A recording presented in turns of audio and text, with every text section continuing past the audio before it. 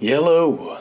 This is one of the most disorienting parts about being a man as you get older. Not having something to stand for, not having a perception of oneself and how one should carry oneself. Without a frame, there is no meaningful focus. To orient oneself and to set goals that are meaningfully rewarding, if you don't have a frame, it is nice in that you have infinite possibility for what you could become.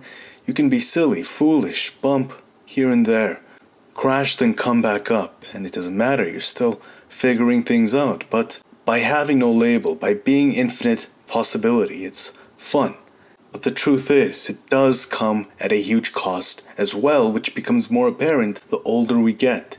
We have to eventually pick a way of conducting oneself. We have to pick a frame. Men without frames are far less attractive. Men without frames feel far less meaning in their lives. Men who can't hold a consistent frame of being, a frame of mind, they can't deliver their intention and manifest a reality through a feedback loop. An example of a frame would be a fighter.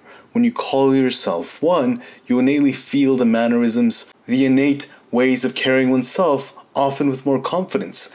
There is a way, an air, a Tao to a frame. Muay Thai fighters with their strong spirit carry a consistent frame.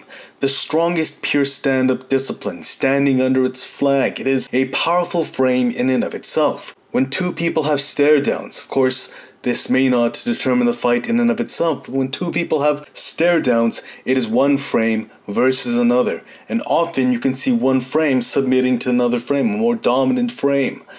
You can see why all of this is very difficult to maintain in today's world. People nowadays hate labels, but nonetheless, this is an integral mode of being for men. Who are you? If you don't figure it out, the world will eventually tell you, and you likely won't like the answer.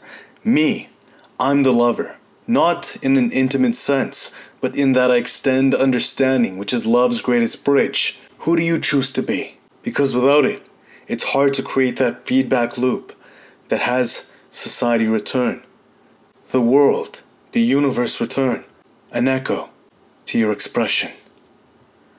Thank you all for watching. I love you all. And until next time, peace.